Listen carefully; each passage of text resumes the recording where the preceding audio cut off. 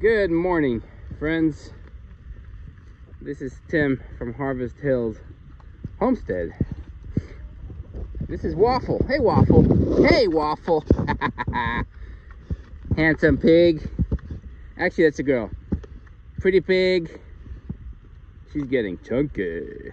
I'm gonna guess it's 130, 140 maybe. The big one is right there to the left. I'm trying to measure them. If I measure them, the girth and the length from the ears to the tail, I can figure out a weight. There's a formula, but they're very skittish. Like, try to touch them, they don't really like it much. Hey, like this one's the boy. I'm trying to measure him because he's the biggest one.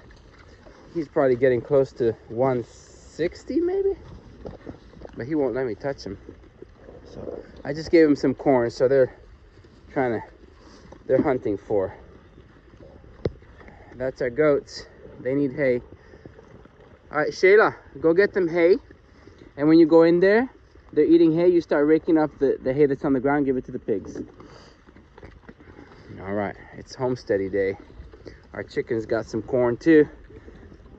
Keep them nice and warm. Hey, chickens.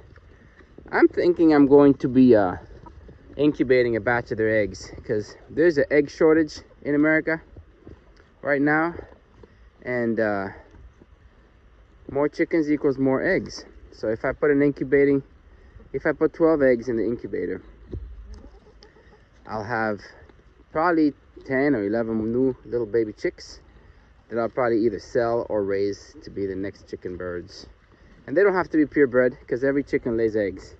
So these are all pretty good laying hens. And then that rooster is an Egyptian rooster.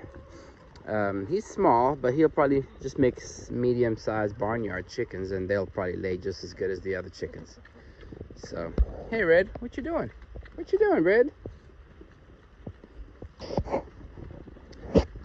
This is the future hams. The ham.